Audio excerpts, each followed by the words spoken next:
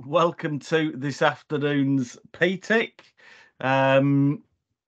Good to see so many people here on a Friday afternoon. Thank you for turning up. We have apologies that I'm aware of from David Batchelor from Ticketer and Keith Sabin from Shropshire. I don't know whether we've got any more. Oh, yes, we should have Triumph. I was going to say, do we not have Triumph? He's dropped out at the last minute, hasn't he? Yeah. And volunteered me to present. Yeah. So, hopefully you got copies of the agenda and minutes of the last meeting. Thank you, Teresa. They came out before the agenda, which scared me into getting the agenda sorted out. Normally it's the other way around between us. So it usually is, Tim. Yeah, I always have great hopes. There we are. Yeah. Yeah. Not of scaring you, but of getting them done sooner.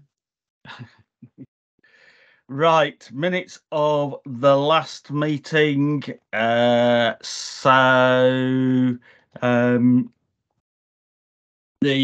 Bus Open Data Service, there was a challenge around the title of complex fares, given that actually some of them aren't actually that complex, they're just difficult to model, and whether it was the right message. So I don't know whether you've got anything, Stephen, in. Nothing but a smile. I mean, I understand where Peter's coming from, but you know, the statutory instrument calls them complex fares, so there's a reason why they call it. I mean, it's not. It's a legacy of the NetEx profile, and then that was written into the statutory instrument. So, I mean, we can rebrand it. I'm not sure how you do that without losing its relationship to the legal obligations that people have. Yeah. So I've not heard anything from Triumph about that. No. Okay, flexible services we will come on to in the agenda. Then I don't know whether we've got anybody from the NatTan team here. No. So I know that on the first one, on the NatTan viewer tool, that those discussions about producing compiled versions of it continue. I don't think anything has popped out from that yet.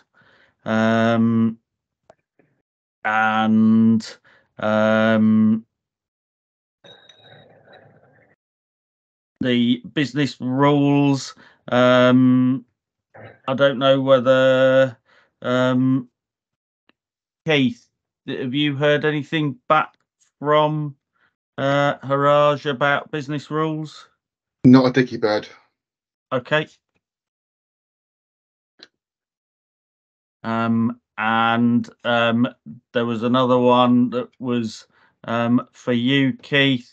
You were going to send stuff about Jersey and the Channel Islands and getting them set up on NatTan.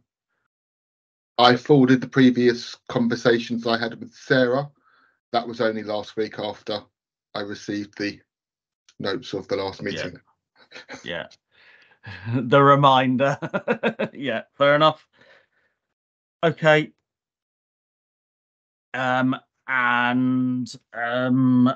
On the journey planner performance discussion, that's something that I need to pick up with ATCO stroke John to actually get something set up. there've been some interesting conversations about journey planners and representations in various other groups over the last couple of months. So it does feel like there's a increased interest in understanding more about how they're presenting data and how we might be able to help people understand the way that particular planners work. And on European standards, John asked a question about DFT ownership of standards development. Conversations with the DFT, they are quite clear that for the standards that they need and are necessary for things that that they will continue to promote and support the development of those. So things like TransExchange and NetX and Siri, within the constraints that they've got of the legislation and the programs that they've got.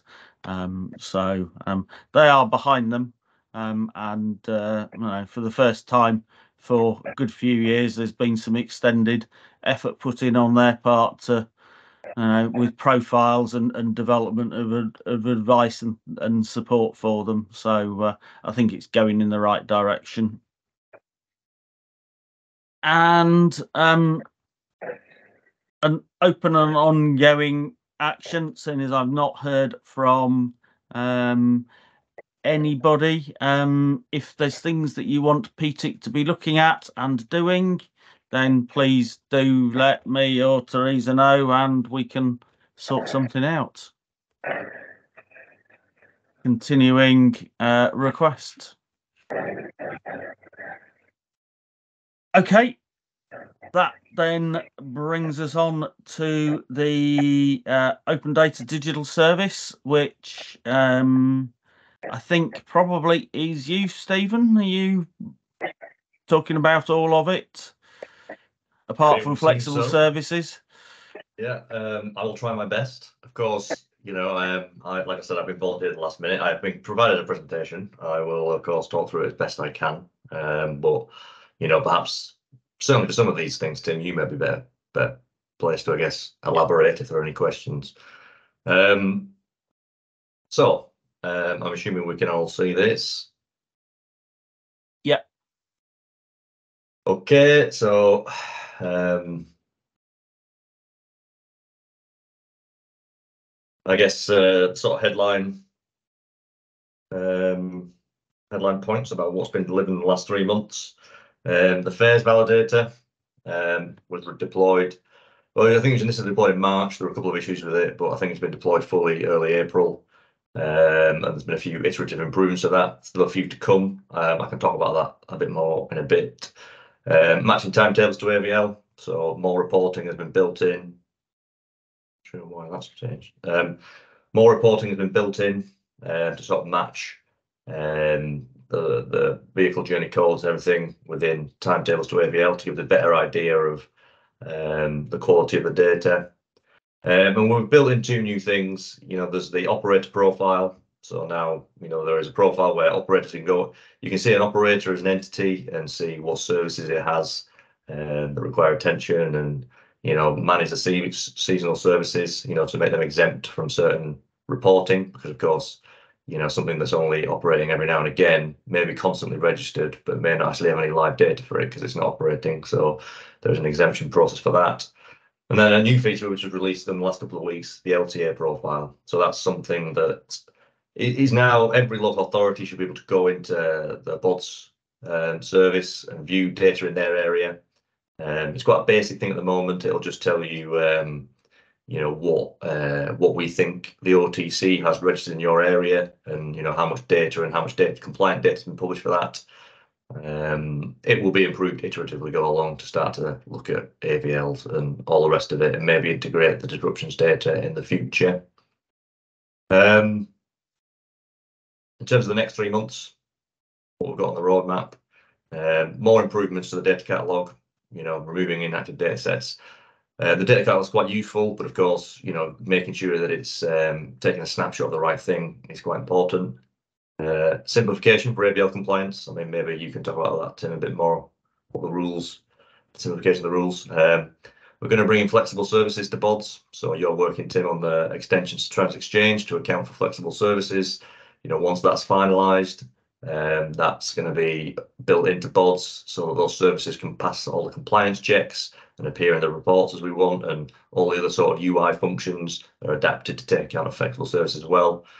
And then obviously disruptions. So we built a disruption service, which I may demo for you later. This is going to be a nationwide system that produces Sirius X, mainly maintained by LTAs, open to operators if the situation is right. But integrating that disruptions data onto BOD as a fault data source, and then having an API so you can grab it, initially in Sirius X, maybe in the future as GTFS RT as well. Before going any further, I think I'll just stop because that's quite a lot of information. Does anyone have any questions about any of that I've just said?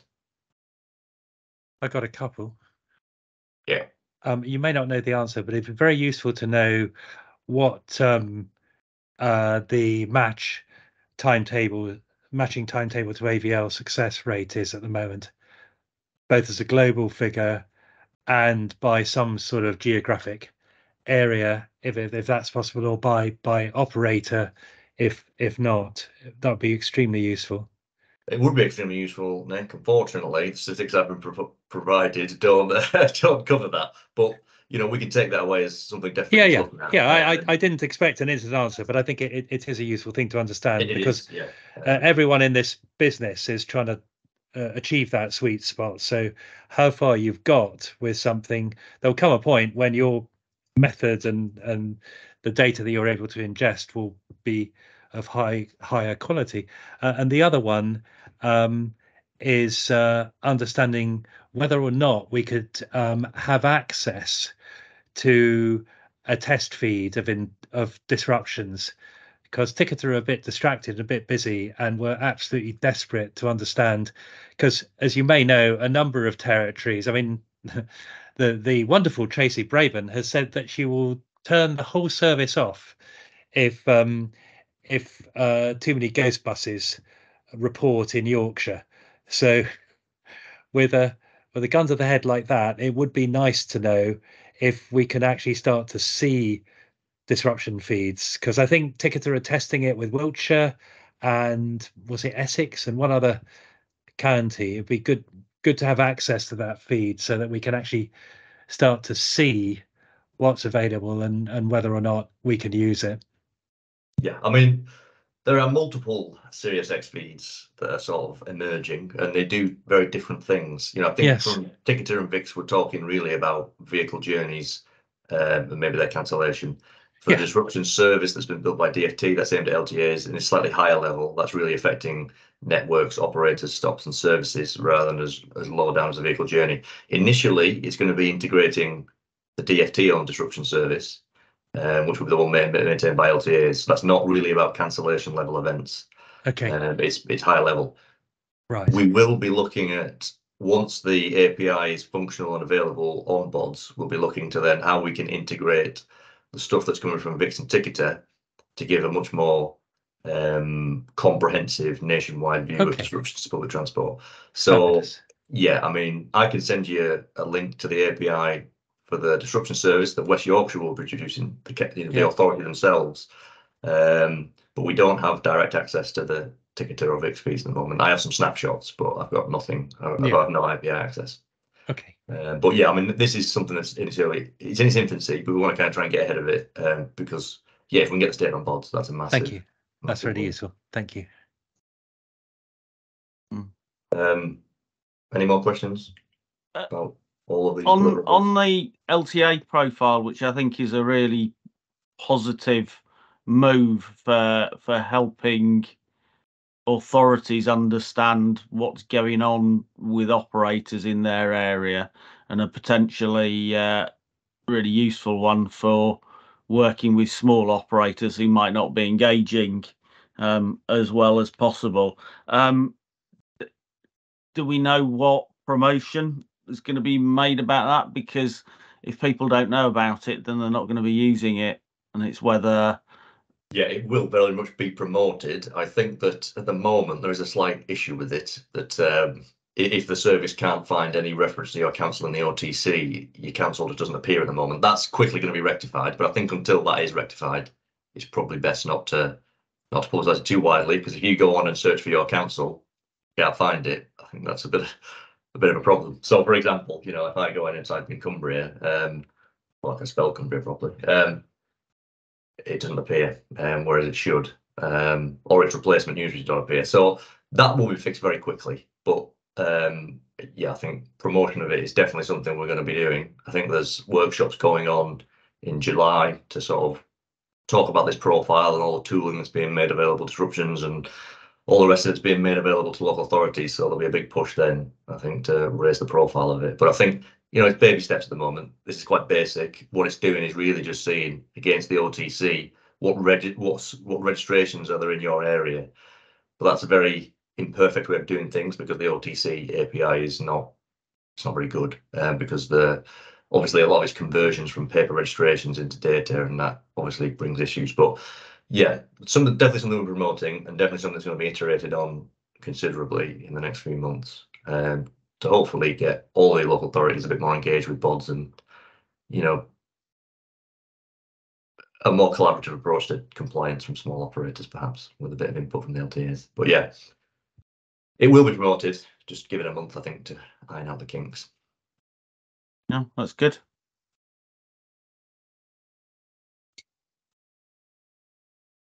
Anybody else before I press on? Take that as a no. Okay, so I'll just waffle through some stats about what's going on. So we have a table here, quite self-explanatory. Figures perhaps not looking as high as we might like, but there are quite a few issues around this. You know, the business change team are constantly still working with all the operators, the small operators in particular, to try and get them to publish data. I think there's a couple of points here that are quite important. That, you know, there's still conversations going with OTC about the accuracy of the registrations, and that goes back to the point I made earlier about the API. There are issues in the sort of the way that registrations are sorted and being maintained. So it's quite possible that these percentages will increase, not through any more people publishing data, but actually the expectation of who should be publishing data going down. So that's quite an important discussion. And then the generic one, ongoing discussions with technology suppliers, ensuring they're briefed, you know, making sure that we have regular catch-ups with everybody that's relevant in terms of supporting operators publishing data. Any questions about that before I press on? That's a no. And then just the graphs. I don't think I'm really into that much commentary. We've got trend lines. The trend lines are all going in the way we'd like to see them. Yeah, maybe not as fast as hopefully. We've got 80% as that kind of holy grail threshold. You know, as like a target we're trying to attain, a realistic target. So you'll see here blocks to compliance, the points we already know. You know, we've got issues, and most of this is related to, again, things that are the way registrations are actually being stored and maintained is actually perhaps the real reason why we're not attaining the compliance that we might hope to achieve. Mike, sorry, I can see you got your hand up. Yeah, cheers, Stephen. Sorry, it was a real late hand. It was just on the figures, the compliance for the timetables, AVL and fairs. Just at the BOD session yesterday, there were figures of 80 and 90% were kind of put up on the board. I'm just wondering if is that because it is ahead of this, or? Yeah, it's June now, so this is May. I mean, yeah. No worries, man. I know you've been called in last minute. So yeah, we are at 80 and 90. We said, yeah, that's cool. Yeah, I think well, there has been progress in getting more people to publish, certainly. So that's why the figures are constantly going up. But yeah, these figures are obviously 4 weeks, maybe even 6 weeks out of date. I wouldn't get too excited about the fairs percentage, whether it's 70 or 80%, because most of the data does not contain all of the information that you want, because there's still a tendency. We'll get onto the validator. You know, shortly. not to produce full records. Yeah, when this is talking about compliance, this is really just talking about if they've published, not if they've published fairs in the way we want it. But yeah, I mean, I'll talk quickly about the validator in a second. We had the API. Not sure if people, we can share these slides afterwards. API consumption, Fairs API consumption not very high. All the other ones showing nice big figures. The gap in November, we had outages, we had various problems with the API in November caused by the real-time system. I mean, it shouldn't really have impacted the other ones, but it did. That'll be something that's addressed by re-architecting the bod slightly. Then top API consumers. I don't think we need to talk much about that. If anybody has any questions about it? Just an observation from me, Stephen. I'm glad to see, because I think the last slide deck from last meeting was quite kind of, there was a load of information on one slide, and it's nice to see some more graphic representation of it. So it was. I would like to take the credit for that, but it's not me that's done it. No, okay, but it was just to be noted. Normally, it's questions or concerns, and it's going in a better direction, which is nice to see. That was my. Yeah, I think Triumph kind of cobbled this together from the reports that we generate internally by KPMG for DST. So maybe that's why the graphics and that are a bit more informative, perhaps. But yeah, I mean, we'll supply this to Tim afterwards, and you can put it out by PTIC. Yeah. I mean, if you think this is something that you'd like more regular updates on, figures and stats, I mean, he has been Triumph has been providing the figures, but I'm just saying this is moving in a direction for me of being able to understand it a little bit easier than just a table crammed full of numbers. Yes, I think the most important thing is that people who are involved in building bods have been stripped out of these stats because they're invariably the biggest users, and it can distort the real story. But this is, very much about companies that aren't DFT or KPMG or ITO, but people who actually consume the data and are building and testing it. But yeah, that's the roundup of the bods update. I'll press onto the third validation in a second, but I'll just take a break to see if anyone else has any other questions or things they'd like to shout about. I don't know. Okay. So I've got a first validator as well. So we know, I knocked a few slides I was going to present before I was asked to do the main bods thing, so I may be sort of repeating myself slightly here. But as you know, first data is, very varying quality. So we've introduced a validator, and this is something that happens, when you publish a file, either whether you do it manually or it comes from, the ticketer portal. That data is unzipped and it's run through these rules to make sure that certain elements are present in all cases. Sometimes the relationships between different types of elements have to be a certain type of element. So for example, you can't put in 24 hours duration for a single trip ticket because, of course, single trip is defined as a trip. It's not a temporal pass, those sorts of things. So just to quickly go through what we say, I wrote this for the program board, hence why I've not updated the bit at the bottom. But just a brief explainer of what we've sort of things that we're trying to standardize. So, the validator is expecting a product name for a service now to be in a defined location, because anybody's familiar with NetX is there's a name field for every single thing. So, where you're actually storing the product name is quite important because you can put it in various places. Line ID, so talking about making sure that anything that relates to access to services or service describes that service in a way that's relatable back to the transit exchange data. So that's a bit like the timetables to AVL matching, or timetables to NetX pairs data. And we've got product type. This is obviously a big thing, and most of the things are not mattered. This is very NetX is a bit different to transit exchange in that so much of it is just optional. So now we're making it mandatory for people to declare what product type there is. So that's fairly self-explanatory. User type again. So what we were finding is people were putting adult ticket just in the name. So that's a free text file, a free text name. That's impossible to sort of use in a programmatic sense. So we're making sure that the enumerations that are provided for in the standard are forced. People are forced to provide them some sort of value. So there will always be a user type now attached to every product. Type of tariff. So showing the pricing structure. So again, people can submit data without that. So now it's really describing what type of tariff structure there is. related to the product, and then continued conditions of use. So this is really, is it single trip? Is it round trip? This is really for returns, but will be expanded on for things like through trips. Although we're not really checking for through trips at the moment, but that'll be built on in the future. Then sales offer package. We've probably heard that phrase before.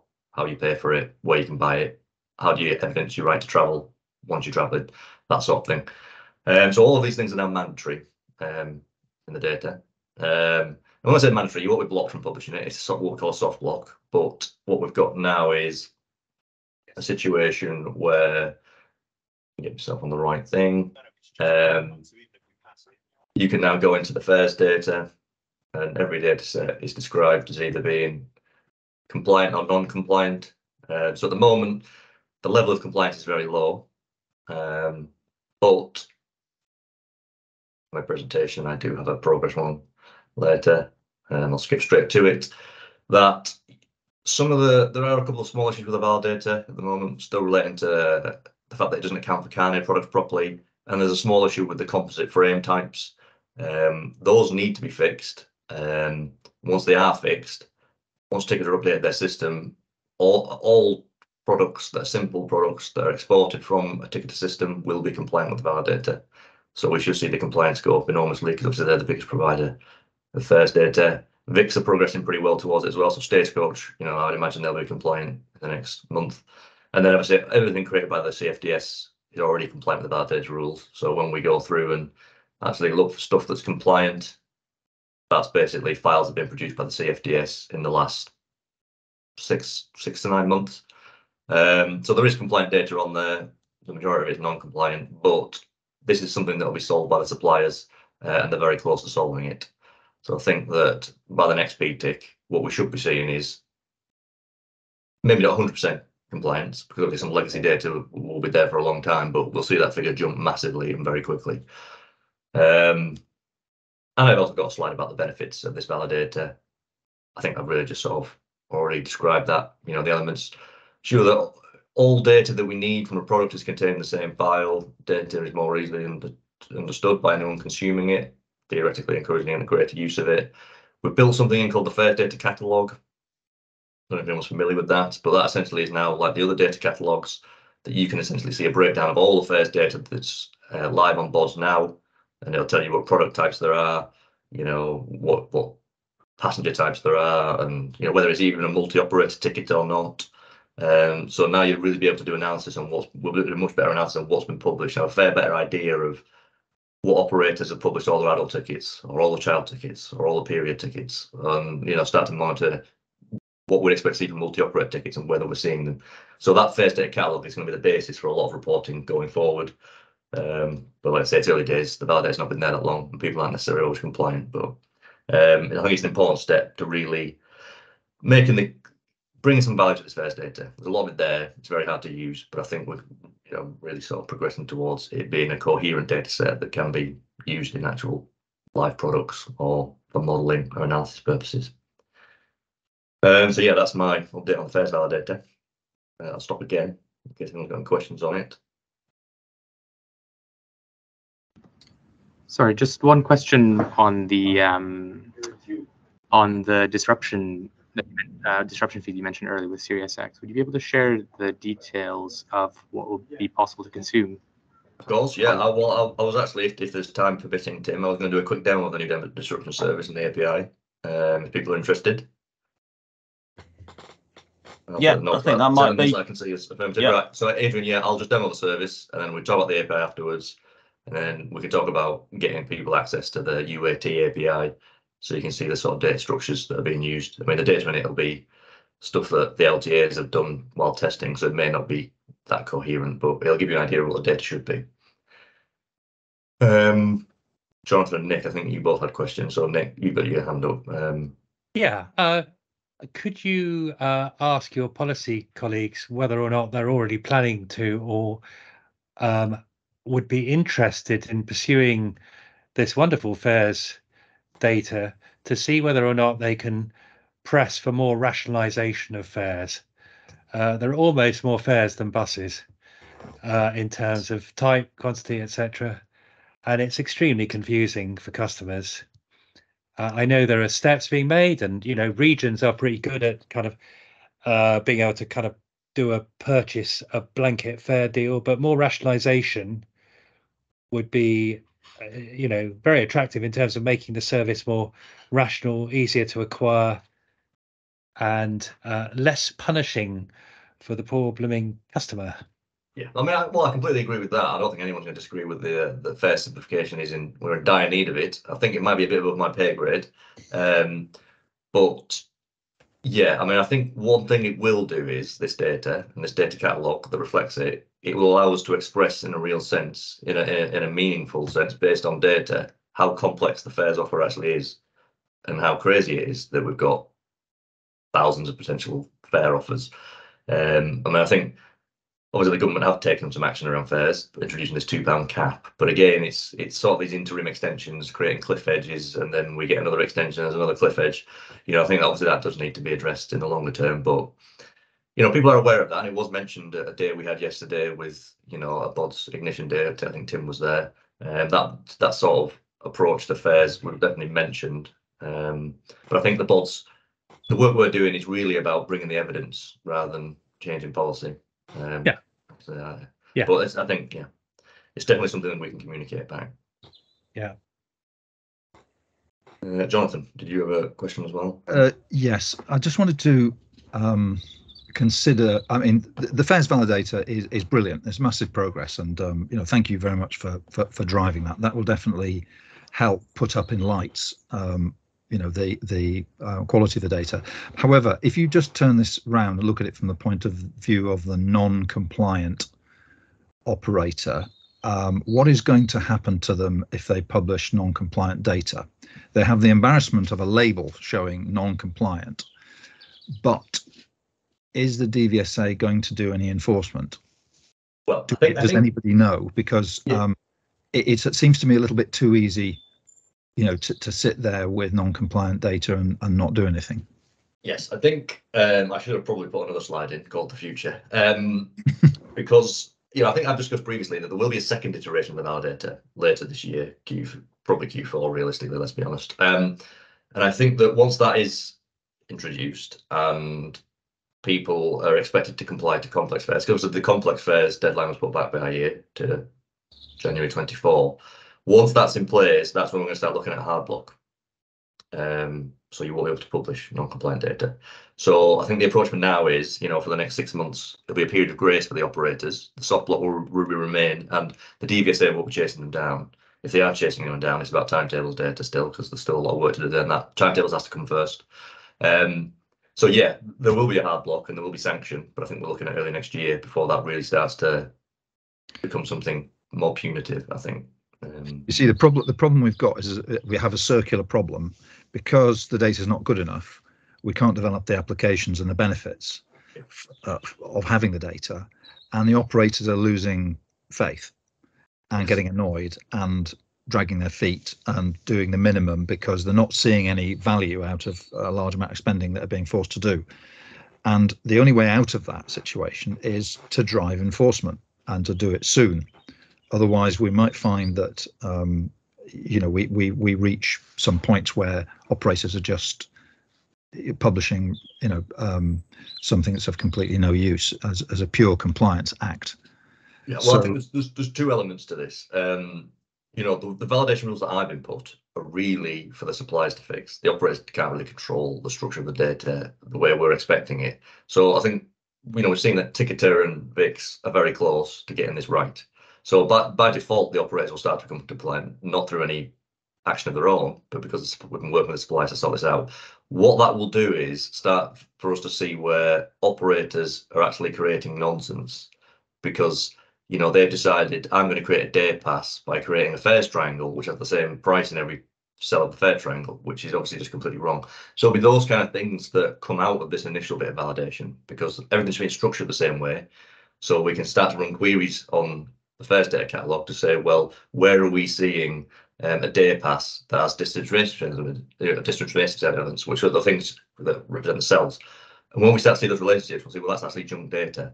And we'll start to be able to sort of develop a plan for how to get rid of the operators not doing things right in their ticket machine. But at the moment, until that data is structured the same, we can't really start to interrogate the data and work out where it is. So I understand what you're saying, and I have various ideas about how we're going to start to say, well, you can't create a flat fare using a distance matrix element, because a distance matrix element is specifically designed for fares where the price grades through structures. Those kind of things, they'll start to come out from the validator and from Ticketer and Vic starting to provide that data how we expect to see it.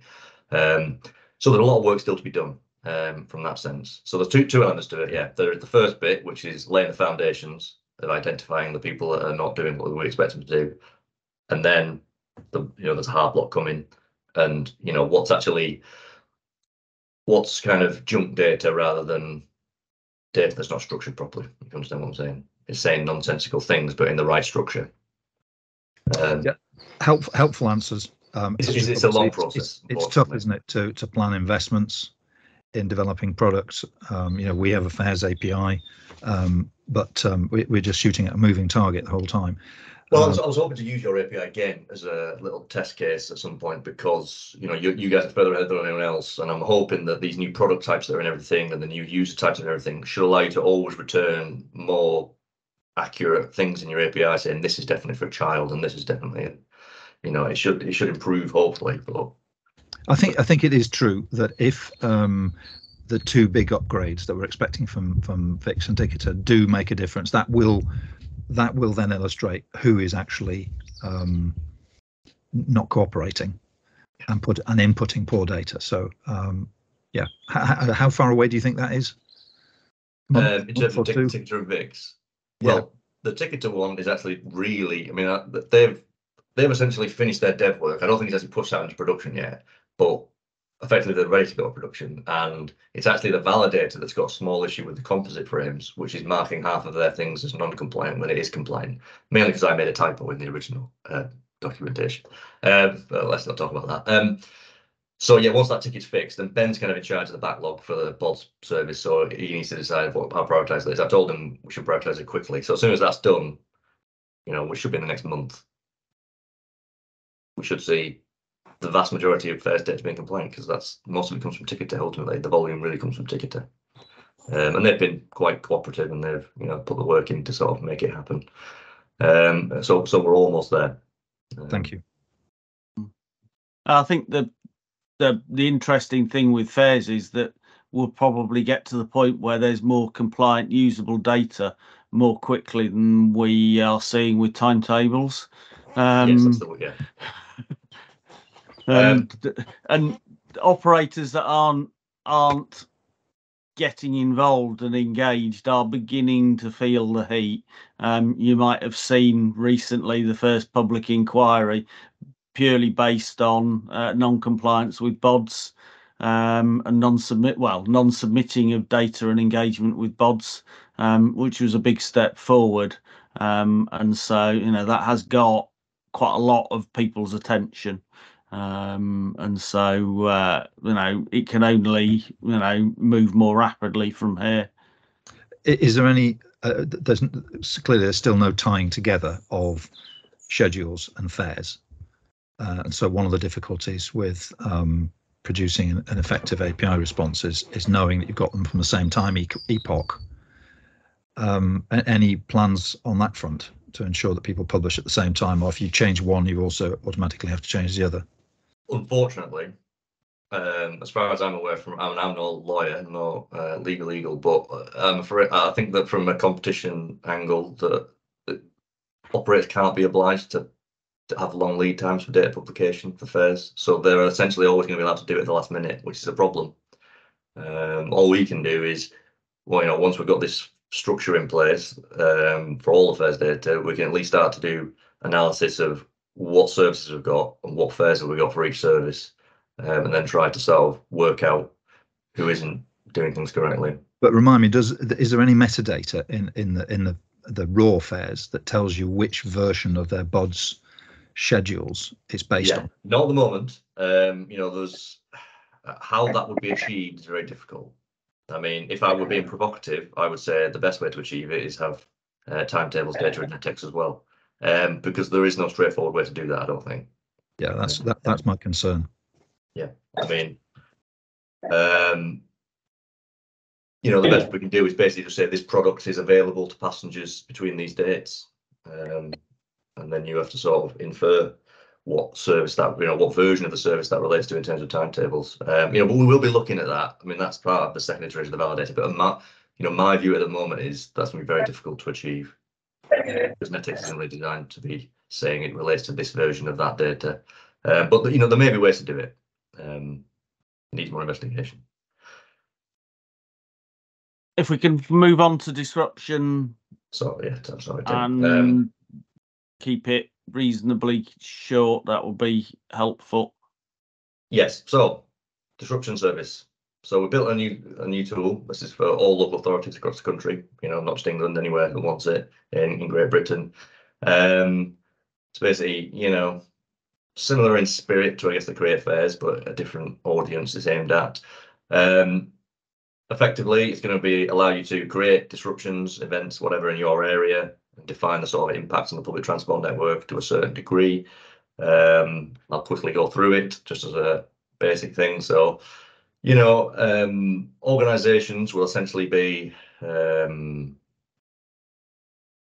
assigned to admin areas in PTIC and NAPTAN. So they will only be able to create data and, you know, affect things in those areas. So, I mean, that allows, obviously, you know, perhaps Essex might, you know, cover Thurrock or something like that. It allows, you know, expansion of geographic scope. This is a test service, so don't take anything what's on here. Obviously, awesome.org is a silly name that someone's created. What will happen is that there's different user types, user levels. So every area has admins. So that's effectively where we will give over control of the geographic area to a local authority, and then they can self-serve as the manager of their area. You can just add as many users, data creators on as you want in your area at different levels of permissions, lowest level being staff. You know, that's probably aimed at operators. You can add operators in your area, a fairly straightforward process. So really it's about self-service. It's not about need to be centrally managed by DFT. As soon as we talk to an LTA and they say we want to use it, we set them up as the admin in their area. Then we wash our hands of it. They can manage who creates data in their area and all the rest of it.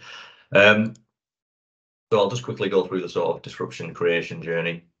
So, I mean, I guess these tabs, self-explanatory. What's live in your area now? What you've got coming in terms of disruptions in your area? And we're going to add another tab for recently closed as well, in case you need to reactivate things. So we've got the initial screen, which is, you know, what's your disruption? Most of the elements are self-explanatory. Summary. I mean, every single one of these fields in this form are directly related to an element in SiriusX. Some of them are mandatory, some of them aren't. So, you know, you can put a link in back to your information page if you want. Reasons for disruptions, these are enumerated in a schema. You know, we can add more if we need. When is the disruption? Again, self-explanatory. Publication window, slightly different. This is essentially communicating to the downstream user. When do you want to advertise this disruption? Often, I guess, for unplanned disruptions, these will be the same values because you found about it retrospectively and you try to create a disruption for it. But if it's planned and you know long in advance, you may be saying, well, you know, I'm creating this 6 months ahead of the event or whatever, but I only want it to be advertised the month before, so you could account for that in the publication window. And we've got various little features here for, you know, allowing you to add new periods of disruption and things like that. Yeah, so that helps that. When I've broken it because I decided to do the additional thing on the test site. So it's we are going to look at in the future actually pulling in the Street Manager API. That's I think next on the roadmap, or certainly the roadmap for July, August time. We will bring in Street Manager data, which obviously tells you there's roadworks in your area, and we can essentially prompt users to say these are roadworks in your area. Does there any impact on public transport in your area? And you can create a disruption for it. As a consequence, so I'm rushing through this because I'm short of time, but there's different levels you can define the impact of the public transport network. So you've got network wide, fairly self-explanatory. That's, you know, this affects buses in my area, it affects trams in my area. That might be snow or whatever. operator wide, so that's Space Service Manager again. You know, it affects a certain operator in my area. So, you know, what you should see is services that are linked to your area.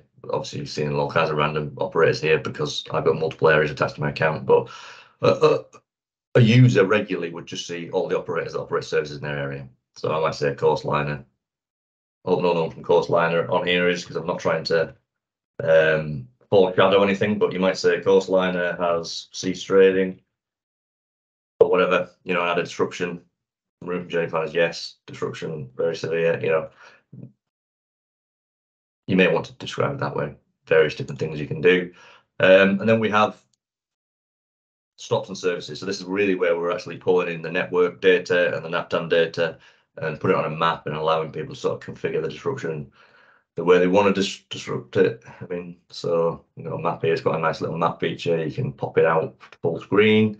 There's geographic search, so you can put Bramwell Lane, and it'll take you to Bramwell Lane Football Stadium, whatever. So there's a geographic element to the search. But there's also stops element to the search. So you can put in Meadowhall, you know, and it'll come with all the stops called Meadowhall. That comes from NAPTAN. So the two ways of searching, you can search related to the transport network, you can search related to geography, or you can actually just go into the map and then start to draw polygons on the map.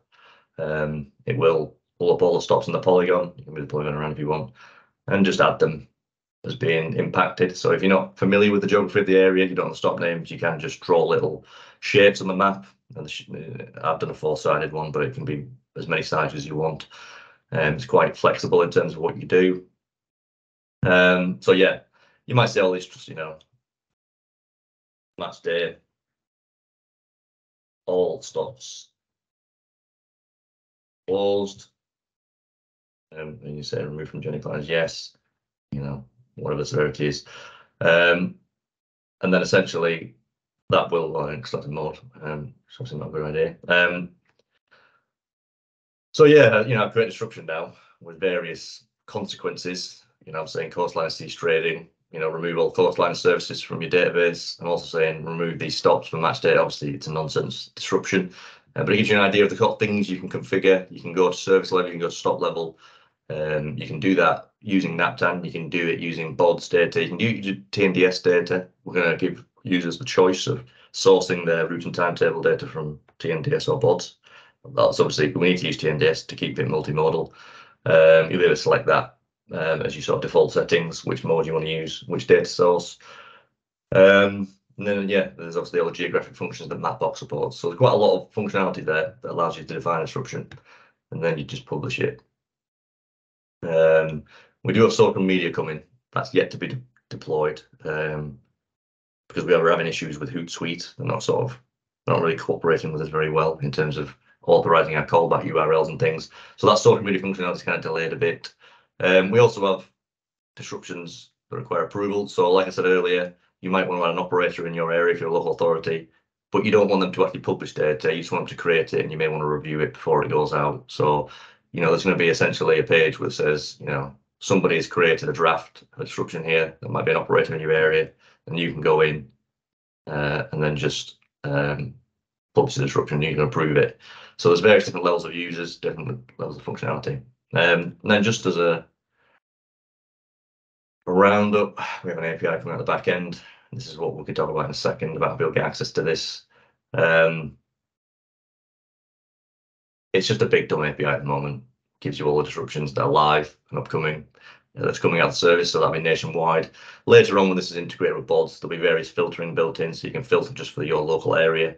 You know, because we've got a lot of local authorities, speaking to Greater Manchester, they're going to integrate this data. They're going to use this service to create disruptions in their area and reintegrate it back into their B network offer that they're building.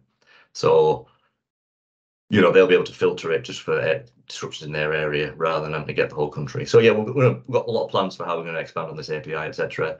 This data might be a bit small, mightn't it? I don't know how familiar people are with SiriusX. I'm not going to talk through it now, but if you want to access the API, let me know. We can give you access to the UAT API, and I can advise on the data coming out. But I think it's quite a good, you know, the service isn't live yet. We don't have, if you look, we don't have a data.gov, a gov.uk domain yet.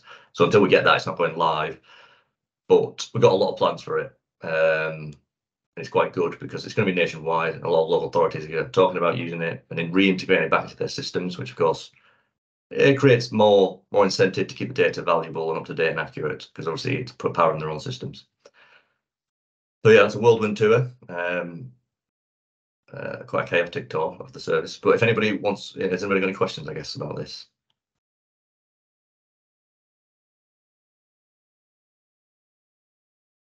Silence. I assume people looks really good. Right, I'll go out. That's good. I was going to say people either haven't followed what I said because I've gone through it so chaotically, or people are, well, this does what we need it to do. But yeah, if any the nation of England. Is it the nation of England nationwide? GB wide. Any local authority wants to use it can use it. It's got TNDS data in, so you can just do it using TNDS data. That's obviously GB wide. And once there is, a Welsh BODS or a Scottish BODS, we can pull that data into the reference data service underpinning this quite quickly and present their data from their versions of BODS should they want to use it as well. So it's it's easily scalable, but yeah, you can create disruption anywhere in the country at the moment using TNDS data. But yeah, I mean, obviously we'd like as many people to use it as possible, because the more authorities are creating the data, the more people are using it. It's a virtuous circle. It's a bit like the chicken egg you talked about earlier, Jonathan, I guess. The more people that create the data, the more people will consume the data. So yeah, all I'll say is anybody who wants to look at the data come out the back end, let me know. I can give you access to the test API. Any local authorities here who are interested in using it as well, get in touch, and we can onboard you to the service.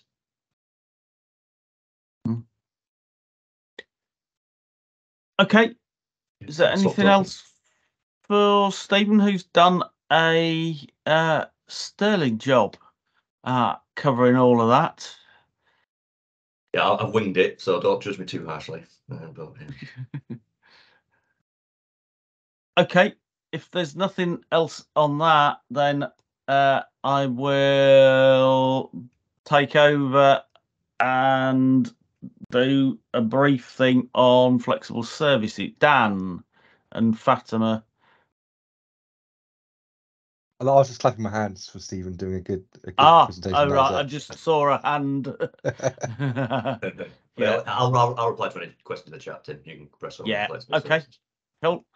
Thank you. So yes, so I will just talk briefly about flexible services, because there is an open consultation at the moment. You've had the details on an email at least once. If you're on multiple email groups, you will have been bored with the spamming about them. Yeah, so we're now looking at how you can get flexible services information into BODS, and the way that BODS works at the moment, the profile only supports fixed route and fixed timetables, and it doesn't cope with more flexible approaches. As those more flexible approaches become more important in core networks, that becomes more of a problem, because if you just use BODS data, then you're not going to see a lot of the country that has some form of public transport provision having any. And so how do we deal with that? Particularly in the place where there's as many variants of what it's called and ways it operates as there are services out there. Every service seems to redefine how to run and book and things like that. But what we're trying to do is cover everything from a fully flexible service that will pick people up and drop people off within an area base, through to those sort of services that run normal fixed route, fixed timetable, then go off and do something flexible for a bit, and then come back to more traditional operation, either in the middle or the end, or wherever. And so we're trying to cover all of those different types of arrangements. The problem at the moment is that because there isn't an agreed approach, people are trying to get flexible service data into BODs in a number of different ways. Most of them seem to hang around creating some form of sample or notional timetable that enables a route to be described, or an area of operation to be described, and then going, this is notional, or you got to pre-book in advance, and this is the phone number. One of the challenges is that notes are often not presented by downstream systems and applications, in part because the BOD's advice is notes shouldn't be used for anything that's meaningful. So there's a bit of a catch-22 there in the advice, but fundamentally that's sound. And because there is a concept of there is something that is akin to a timetable, journey planners use that, and therefore don't necessarily give a proper reflection of what's available. So what we've done is we've tried to come up with a way of supporting bus services that are registerable with the Traffic Commissioner as a flexible service. One of the fallouts from that is, because that's so wide-ranging, pretty much any form of demand responsive community transport that isn't registerable with the Traffic Commissioner also becomes covered. But I'm not convinced that every form of service out there is supportable, but I've not got any evidence that they're not. But it makes me nervous, because there are so many different ways of doing things and modeling it. There will be something out there that we can't cope with.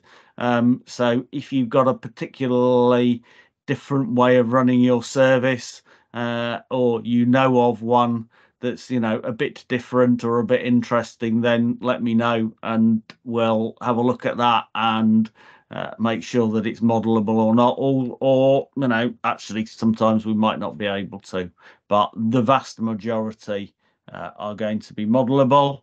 And fundamentally, what we've tried to do is keep the data requirement as simple as possible.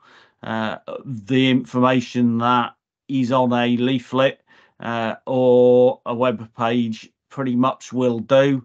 It's where is it covered, what stops or what zones, if it's an area-based thing, when it operates, Monday to Friday, 9:30 till 12 and 2 till 4. Something like that, and this is the phone number, or this is the URL for the web page to book. So sort of very basic information, and for most operations that's going to be really simple.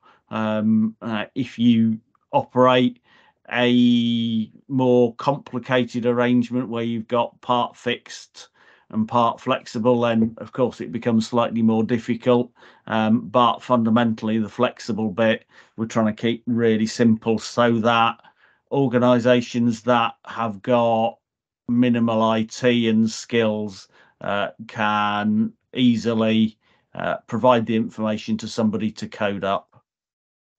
There is a particular use case which is worth bringing to the attention of this group, because from a standards point of view, there's a proposal to do something slightly different. So these are on-demand stops, so sometimes called Hotel California, where the bus will visit a village only when it's requested by somebody on the bus, or pre-arranged, and if it's not pre-arranged, then it will just bypass the village and carry on its normal route, you know, either in the middle or at the end. There are a number of ways of presenting that people are doing at the moment. Fundamentally, though, you come up with the same problem as you do with much more flexible arrangements. Journey planners don't quite cope with it properly and things like that. Because a lot of these apps that are causing some of the challenges and some of the customer complaints are GTFS fed. We've looked at, well, what does GTFS support and how can we improve things? GTFS actually does cope with this much better than TransExchange does, and can cope with coordination with the driver to arrange pick-up or drop-off, something that NapTan doesn't, TransExchange doesn't.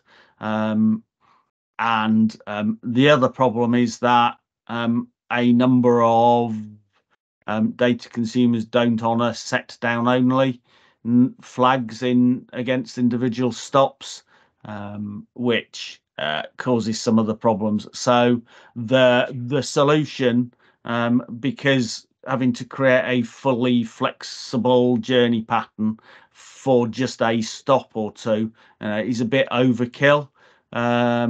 What we are proposing is an addition to the TransExchange schema, which we would put into 2.4 and 2.5 to add a pickup driver request and set down driver request enumeration. During the consultation sessions, it has become evident that we need to add into that enumeration list a pick up and set down at driver request, because sometimes that's a valid option, and this is a one or none enumeration. And then once we've done that, then there's a load of education and awareness activity that's going to be needed to get people to understand how to do this, and use this and get it pushed out on GTFS feeds and things like that for consumers to use. But it seems the most pragmatic approach to solving this Hotel California problem that we've got. I don't know whether anybody's got any thoughts on that, on comments.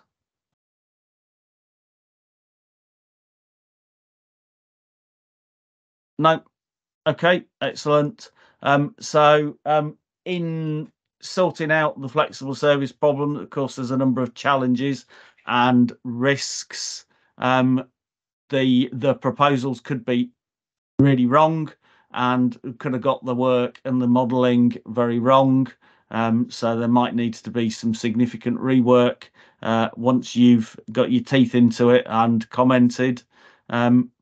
The approach that we're proposing, whilst it's within the TransExchange schema and the schema documentation and things like that, very few people are using it at the moment, so it's not well supported. So there's a big industry adoption piece that's going to be needed.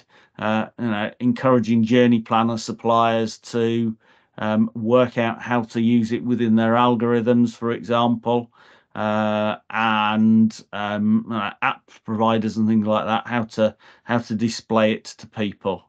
And the other one is that whilst there are some authorities that have been using NapTan to create flexible zones for NapTan Geeks FLX stop types, some parts of the country have got quite a lot.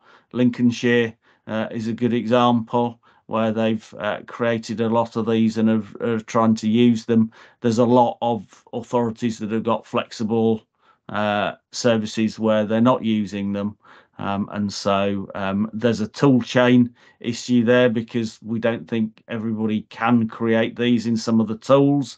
But again, so there's an education piece, and there's conversations going on with the NAPTAN team to make sure it aligns with the work that they're doing and the investigations that they're doing, because all of this falls down if operators try and create their flexible services and the zones aren't in place and things like that.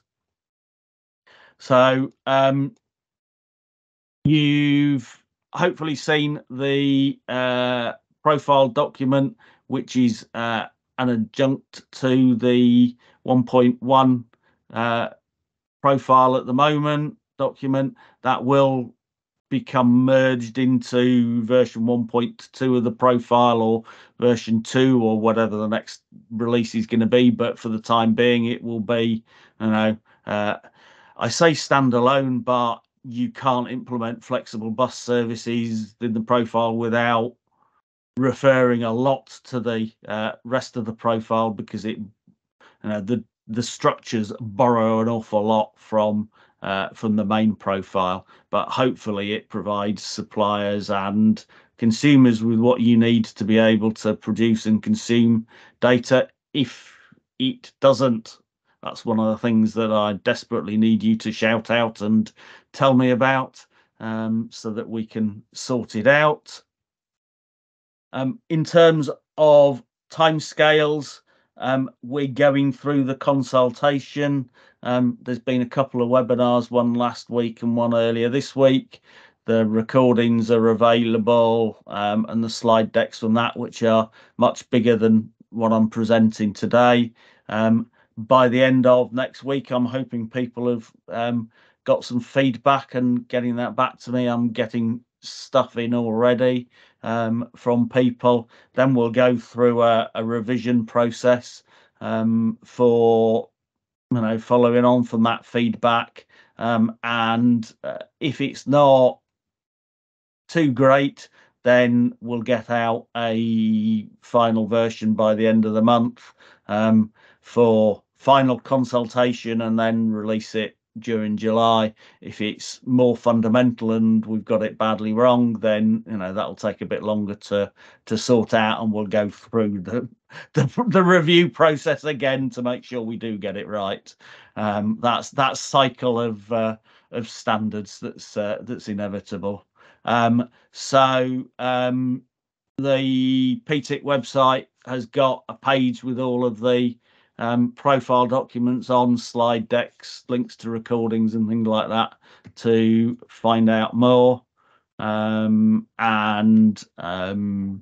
there is a special consultation email address.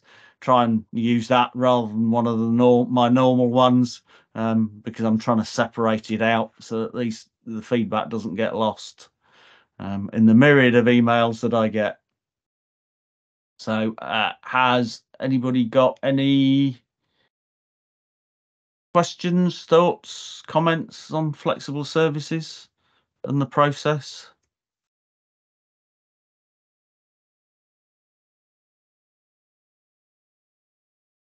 No. Okay. In which case, we will move on to hear from Mark on what Wales are doing with their version of BODS. Thank you, Pananda. I'm just going to share my screen. Let me know when you can see it. Yep. Cool. Thank you. Right. I thought we'd do a overview via the power of a diagram, and something completely similar to what's been discussed so far, I think.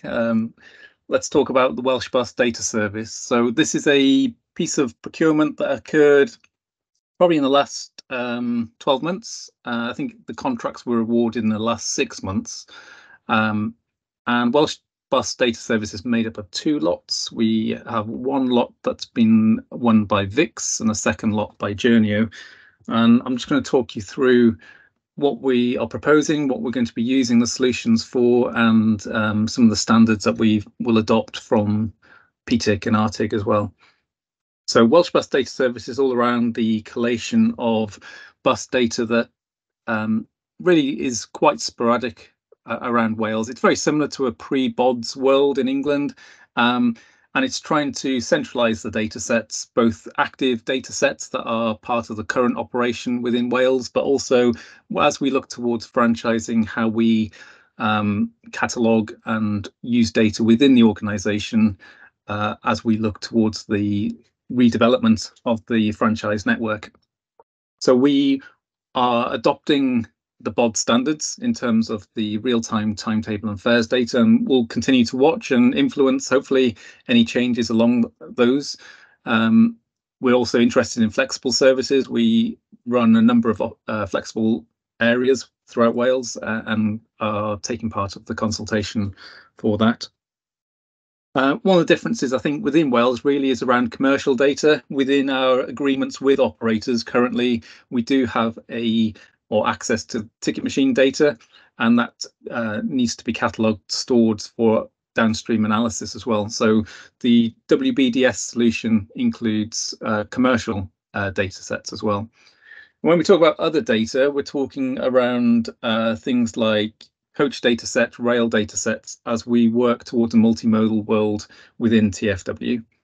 And also within there, we've got NAPTAN. So within WBDS, we have a NAPTAN editor to ensure that the stops are updated and maintained. Historically, in Wales, they haven't been well maintained. Maybe across the UK, that's true as well. And what we're trying to do here is work with local authorities very closely. We have a person within the team who is looking at NAPTAN. It has an impact on some of the tap on, tap off work that we're doing, and stop accuracy, both in terms of its location and naming, is very important to us, in particular Welsh language support as well. So working with local authorities and the DFT to improve the data quality.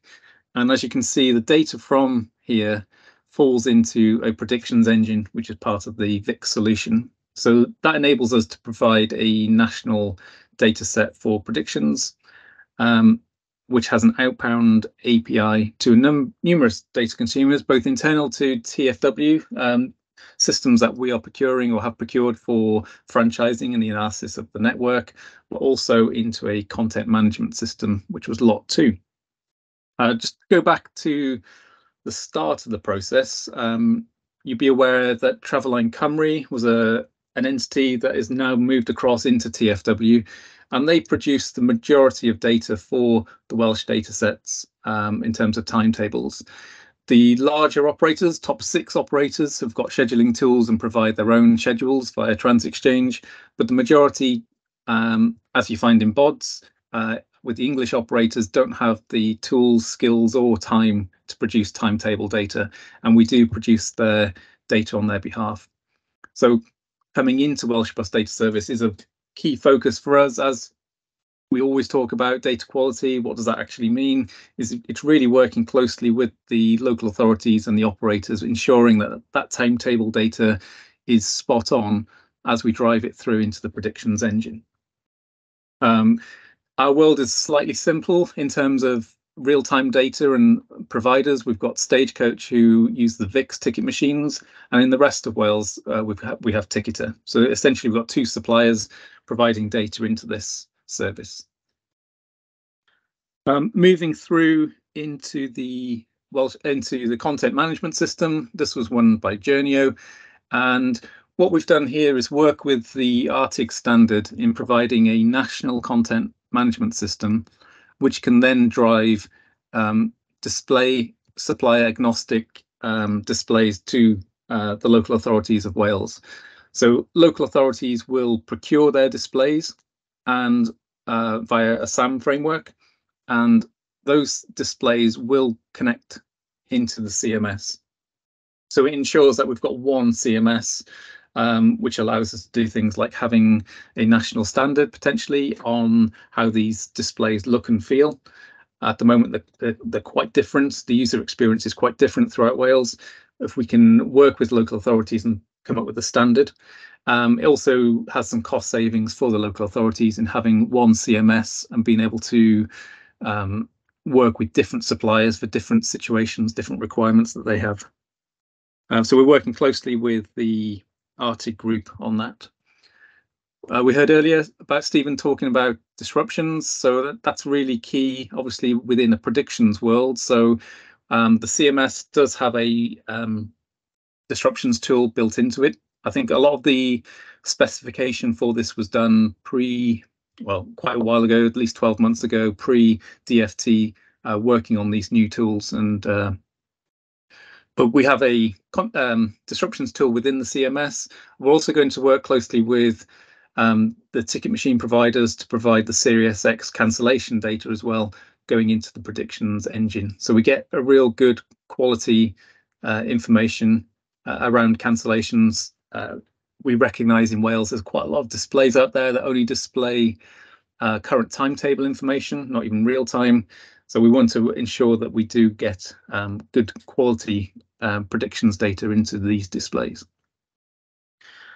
In terms of timescales, so the project started in Q1 in April, and we're mobilising with our 2 suppliers now. They've currently stood up the systems and going through a migration phase. And then sort of summertime this year, we're going to be looking at integrating the data sets, working closely with Cardiff Council, who have recently procured 170 new displays in Cardiff. We'll test that. And then into next year, we'll then start to work with other local authorities with their procurement, working with Welsh Government funding for new displays and solutions that they have.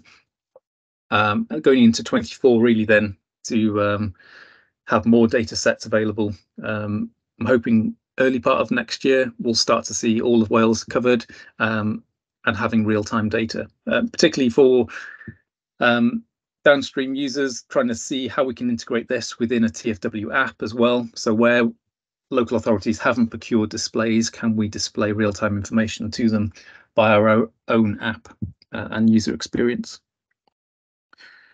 I think that's my update. Anybody got any questions or thoughts?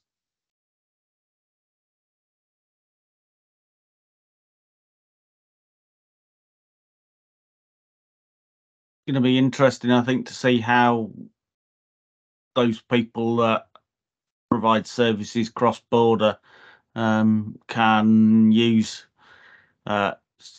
data from the TFW setup as well as the English BODs and combine the two. So I think that's going to be an interesting challenge for the first people who do that.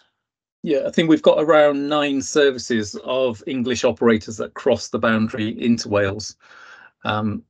Majority of our services, I think, are Welsh operators going into England, but we will have to source data from BODs for those English operators. Right. Can I ask, you mentioned multimodal. Is that fully multimodal, that model that you've just walked through, or is that bus? That was bus and multimodal in the sense of for the real-time displays to understand if we can insert maybe coach arrivals into the real-time displays, but also maybe when we look at the Trouse network and connectivity into the rail network, how we can integrate rail transfers across as well.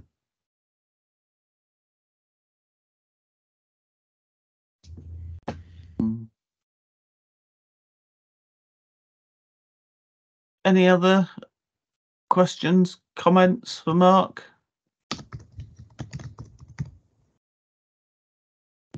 No. Thank you very much, Mark. That was very useful.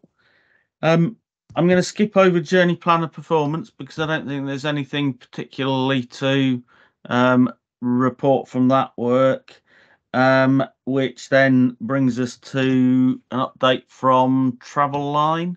And we got Mike. Yes. Hello, Mike. Thanks, Tim. Just a quick few things to bring you up to speed on. First of all, around TNDS. We've just introduced automatic sign-up for TNDS now for any open data users. The previous process involved someone filling in an online form. We would then have to go and create usernames, passwords, and then email them back manually, which could take up to 2 to 3 days. So we've now literally within the last week or so, introduced where users are presented instantly with access to the data set. So that's hopefully improved access for those. We're making a number of back office changes as well in the various formats of data that we receive from regions. We've got a number of regions, particularly in the northeast and northwest, wanting to provide new TransExchange or TransExchange 2.4 now, moving from CIF. So we're making some changes so we can kind of accept that data and also feed that through to TNDS. We're also in the midst of renewing the hosting arrangements for TNDS. Current situation has kind of come to an end, so we're kind of working with our suppliers on that. And then the final area in this piece was we've been working over the last kind of 3 to 6 months with NHS England on a trial on embedding the Traveline widget into various trust websites with a view to rolling that out across the piece. So we're currently working with trusts in Cambridge, Wigan and West Birmingham, and we'll be tracking the usage of those so we can work out some kind of model that how we may roll that out wider across the piece. So that's particularly helping them work on their net zero carbon agenda. With regard to Plus Bus, we are currently in UAT with the e-ticketing. So we have been working with Silverrail. We've actually created a QR code now. It is possible using the RDG schema. We've created that. We're working with bus operators and their ticket machine providers on actually validating those tickets on bus. So like I said, we're currently hoping to hear from Ticketer in the next week. So once we get the outcome of that UAT, we should then be able to give clearer timescales of when we'd roll out with that. We're hoping that once we get the green light, we'll roll out UK wide or right across the piece, making those available. So it's a real big step change in the offer there. With that, I think the thing that's always let Plus Bus down is the fact that once you buy your ticket, you then got to go to a station to collect it. So we naturally see the majority of sales on the destination leg. So we're hoping that we see a huge increase on the kind of the origin of journeys and should make that a lot easier. We've also during the UAT, we're already talking to retailers, and we are talking to the likes of Traveline, who are really keen to get going immediately with this. So Traveline have been one of the notable non-retailers in the recent past. So hopefully once we get the e-ticket launch, we should see a lot more people using it and that integration between rail and bus improving.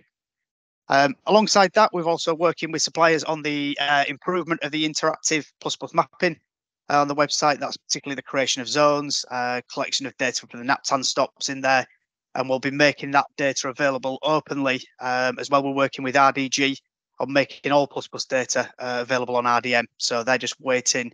They're in final throes of their development of making flat files available, and Plus Bus will be the first data that will be provided on the RDM platform in the flat file system. And then alongside that, we're also working on development that's underway now, which will allow third parties to update their Plus Bus zones, fares, all into one system, which again will be an automated process to update the website. So work on that has started. The system we inherited was very manually intensive in that we email 280 local scheme coordinators asking when they want to change the fares at various times of the year. We then receive emails back. There's a copy and pasting of various spreadsheets and updating multiple systems. So hopefully now we'll be able to give them the keys. They can go in the back end, amend their zones to match whatever they want it to be. And also they can amend the fares in there. And it should hopefully help automate certain elements of those processes. So a lot of work underway in the background, and we're making some good progress. So hopefully by the next meeting, we'll have a lot more to update on that. And fingers crossed, we'll actually be able to have a live Plus Bus e-ticket as well that's out there. So we'll keep you posted. But other than that, Tim, back to you for any questions. Thanks, Mike. That sounds like significant progress. It's taken a while to see Plus Bus actually start to potentially play a major part in modal shift. So yeah, looking forward to it. Yeah. No, the ticket's real. It just needs validating now, and they know what they're doing. We're told to validate that ticket. So fingers crossed. Yeah, but we'll have more positive news next meeting, Tim. Any plans for any more segments to approach with your widget? Obviously, there are lots of other public services where you could have a widget if you were going to enter into that kind of role. Yeah, absolutely, Jonathan. I think where we're starting with it, we with known contacts at the NHS, it was kind of an easy way in. So I think we're running this one as a bit of a trial, that the widget has been available and there's a commercial offer for the widget for any third-party integration. But the NHS seemed a good place to start. So I think once we do this trial, we'll work out what what's possible in rolling this out. And I think you're right. Then it'll be a case of identifying other areas. So it hasn't been straightforward in that, like, so we've had an offer there for many years, but we're kind of revitalising that, I think, or re-energising it a little bit as well. So yeah, absolutely, we'd be keen to roll out as wide as we could. Just interested because traditionally Traveline has been like a head aggregator, and other people lower down the hierarchy had built things directly for end users. If Traveline is moving into a different role, I think that's probably of wider interest for people to understand. Let's say, John, early days on this at the minute, it was just we were approached by the NHS to see what we could do, and this was just one of the things that obviously is available. So yeah, we'll keep you posted on any progress with this and any intentions to go further with it. Paul. Yeah, hi Tim, thanks. I was just going to say to Mike, we did a project up in Scotland a few years back where we actually, we did embed widgets into the NHS sites, but one thing that was even more effective was to essentially mail merge journey results into people's appointment letters. Yeah, because you have an appointment at 10 o'clock, you can catch the number 27 bus, it gets you there, ahead of time, sort of thing. That was found to be the most effective driver of modal shift. Yeah, no, exactly, Paul. Yeah, I think we kind of met with them kind of right in the early part of this year, and there's plans afoot to do all kinds of stuff that actually journey plans are produced, like you say, as part of the appointment letters and links out. I think we've spent the last 3 months trying to get a widget on the website, so I think that's the next stage. I think there's a load of quick wins in there. I think it was just we thought the integration would be a lot easier than it's actually been, but we are getting there, and there's plans afoot for including appointment letters and that kind of thing, to point people at it. Good luck with that. Yep, excellent. Yeah, the voice of experience there with that. Good luck. Yeah. Okay. Any more for Traveline? No. Okay. EU standards. So I'd circulated a note on this. So most of the European standards out there for public transport, and that includes the UK standards like NAPTAN and TransExchange, are based around something called Transmodel, which is an overall high fluffy architecture for public transport, and all of the myriad of different bits of data that are necessary. Fundamentally, if you look at public transport operation, you do some planning of what you're going to do for vehicles and staff and bus stops and things like that. Well, that's quite well defined in NetX. TransExchange and NAPTAN were predecessors to that. Then you've got what's happening on the day, the live sort of stuff, which is dealt with by Siri.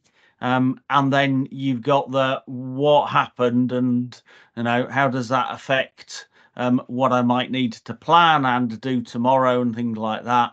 That historical and that performance view of the world hasn't been really looked at within a Transmodel environment, and there isn't a standard for moving that data around. A good number of years ago now, the work was done in 2017, and in traditional standards format, standards world, it wasn't published until 2019, once it had been through all its approvals processes and things like that. So 6 years ago people started to think about, well, actually we need to have a standard to move the historical and the performance related data around. And a catchy name came up with Operating Raw Data and Statistics Exchange.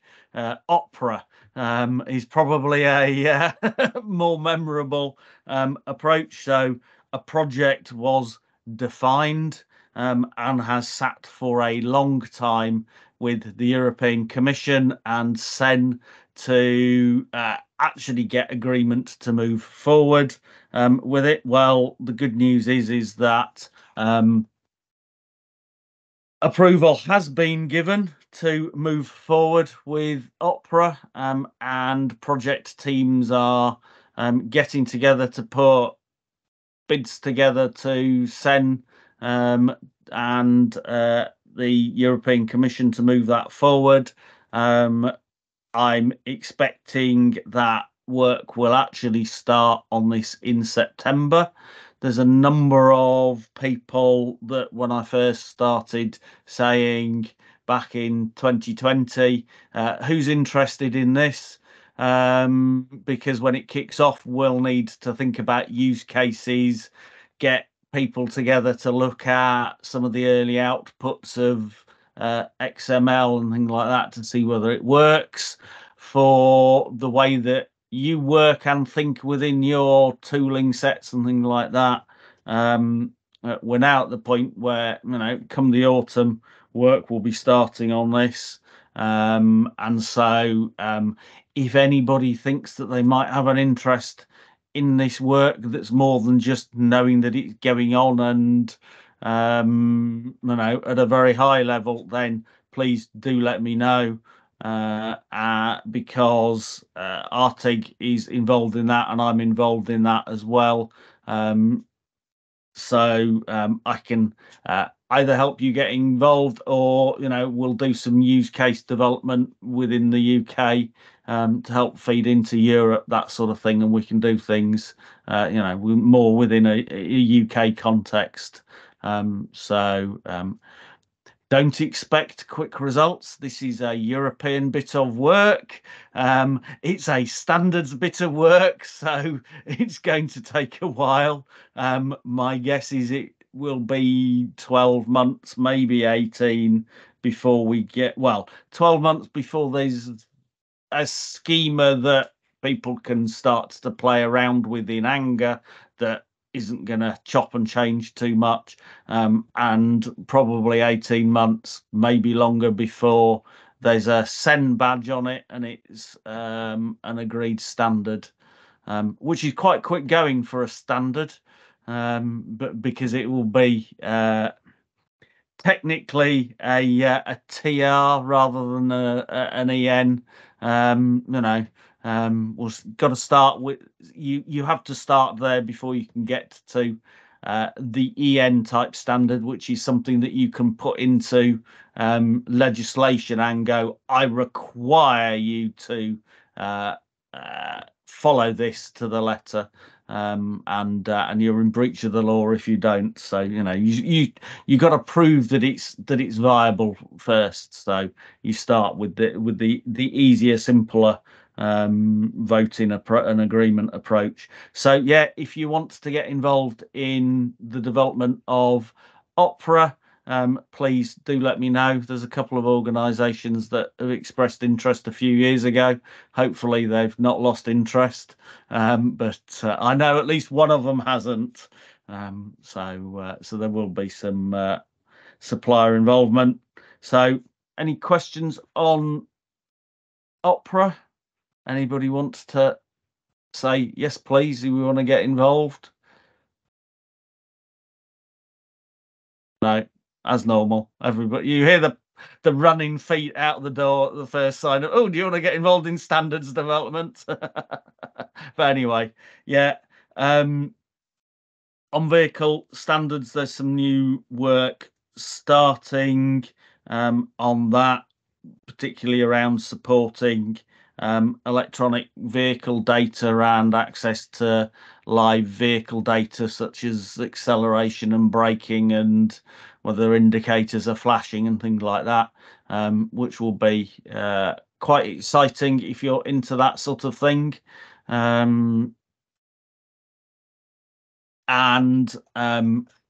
perhaps more relevant for this group is an update to the Open Journey Planner standards. So OGP has been around for a couple of years. I don't think anybody in the UK is using it. We use OJP in Dublin. Oh, excellent. Excellent. It's awful. It's awful. Well, yeah, it is. And I'm not volunteering, by the way. even the OJP project team recognise it's awful, which is why they're not going to do a 1.2. They're going, we're going to do some breaking stuff to try and make this better, and so work Happy is to provide feedback on OJP if you need some. Yeah, we need some conversations, Paul. All right. Because we're heading to version 2. I'm not the new Nick Knowles though, right? Let's just be clear. Yeah. No, well, Nick is still remarkably heavily involved in European stuff, and his name crops up all the time. It's amazing. I can give you some feedback on OJP. Yeah, no, that'll be good. That'll be good. So we're heading towards a version 2 for OJP, which hopefully fixes a lot of the difficulties that exist at the moment, with better integration with some of the other SEND standards. So yeah, I'll have a conversation with Paul. If anybody else is interested, then let me know, and I can act as the middleman, or you can become directly involved in that. It's up to you. And they're also looking at how we might use JSON and various other approaches rather than just using XML. So that's the new stuff going on internationally. Has anybody got any questions on standards and European stuff?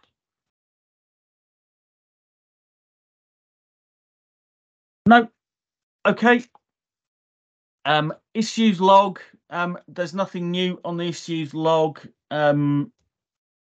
Once the flexible service stuff consultation has closed, I will write an issue change request for TransXchange to cover the activity for bus stops to include the pick up and set down on driver request thing, because that's the formal way of going through a change process for TransXchange. So I'll do that and I'll circulate it around, and we can go through the formal process of that change. If anybody ever comes across a problem or thinks this is wrong or we could do it differently on any standard, then please feel free to use the issues log, change log process. The forms are on the PTIC website, and we can formalise updates off the back of it. So that then gets us to the next meeting. Oh, before we get on to the next meeting, there's something that I've got a few slides on something called the Bus Centre of Excellence, which might ring a few bells in people's minds. So if you can remember what was said in Bus Back Better, there was a statement in it that said the new Bus Centre of Excellence will help drive the country's bus sector recovery. Very bold, brash statements.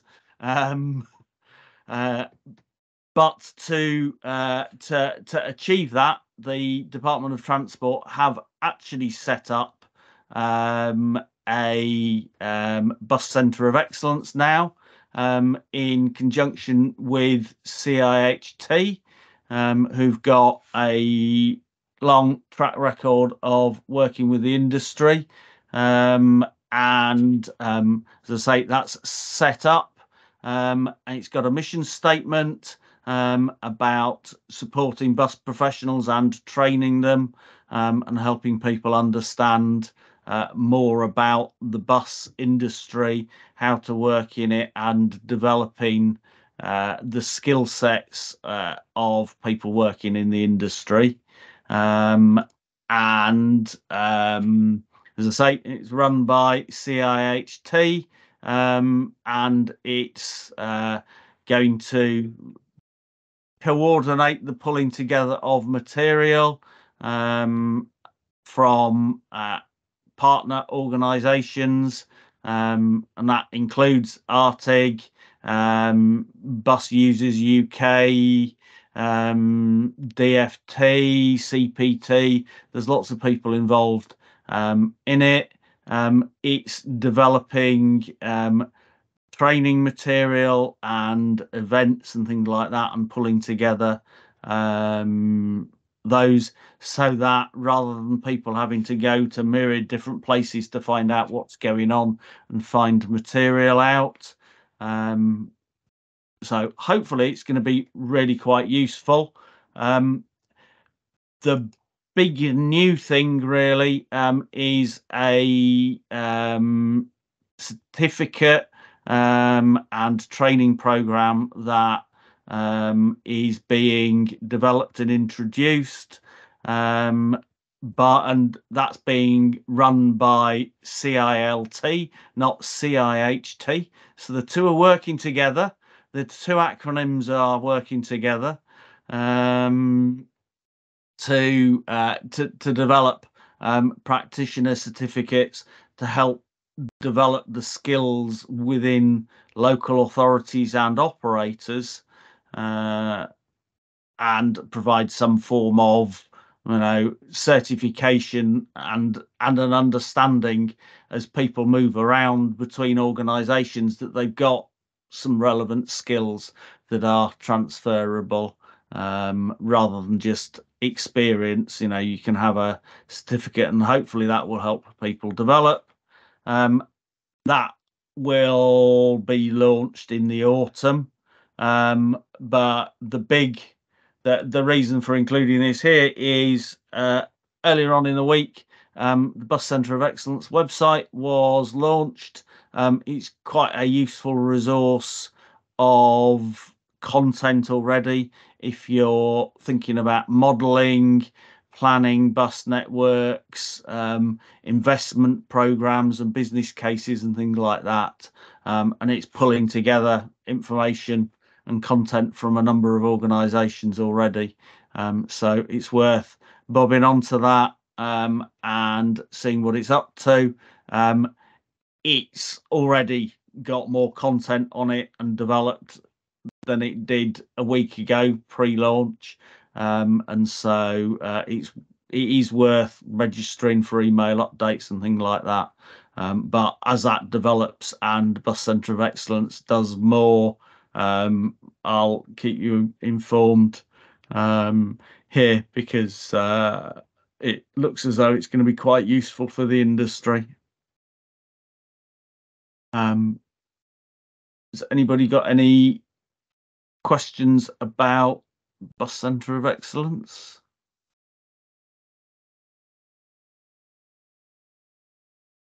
No. Okay.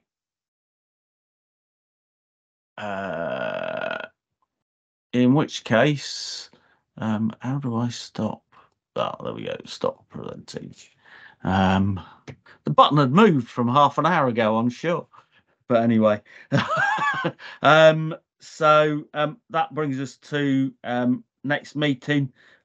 That's in the diary for the 28th of September. Now, we had to move today, had to move the meeting that we're in now from yesterday, because of a BODS event that was taking place that a number of us were involved in, which actually was a really useful event looking at the future of BODS and what it might do, and how it might develop, and what we can do to encourage more adoption and more data and better data quality and things like that. There will be some stuff coming out from it that we will share once we've got it. But because that was happening yesterday, it triggered a move to a Friday. I've had mixed views about that. Some people have said it's a really good afternoon to have a meeting like this because there's less diary clashes and things like that. And I've also had, what on earth are you doing holding something on a Friday? You'll not get anybody turning up. So I don't know whether Fridays are viable or not, or whether, Thursdays, which seems to have been when we've had things for quite a while, are good. So I don't know whether there's any views on whether a change is good from Thursday and whether we need to rethink the 28th or.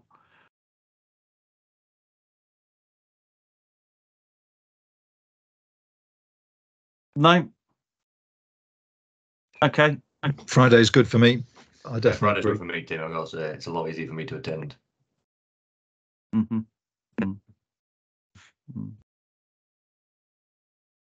Okay. So perhaps we will try. Perhaps we'll shift it and try the 29th rather than the 28th. Okay. We'll do that, and I will update the RDM who I've invited to come and give us an update then on what they've been up to in the last year since they last let us know that they were launching the Rail Data Marketplace. So hopefully a year on, there will be some plus bus data on it by the sounds of it, and some other useful things that they can share with us. Okay. Is there any other business?